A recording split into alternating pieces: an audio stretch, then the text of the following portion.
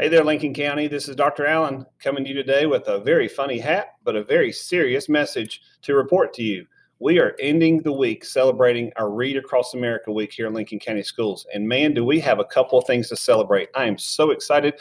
My hat is getting taller as I speak. So listen up, kids and parents and community. We are so pumped that reading has become such an important part of our children's development in learning and in education that we want to take time to celebrate not only just two good students, but also two top flying schools. So our media coordinator for the district, Karen Dellinger, has ran a report for me. And I want to celebrate two schools right now because they have, since August to the end of February, they've had the most circulation of books in Lincoln County. And they're not the biggest schools either. So that means to me that those students in these two schools are reading their fannies off. Great job to Iron Station Elementary for having over 10,208 books checked out so far this year, and Pumpkin Center Primary for having 9,484 books checked out so far this year. Great job, students and staff at Pumpkin Center and Iron Station.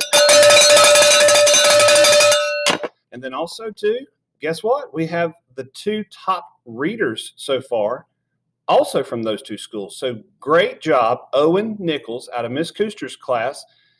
Owen has read 162 books so far this year from when the report was ran from August to end of February.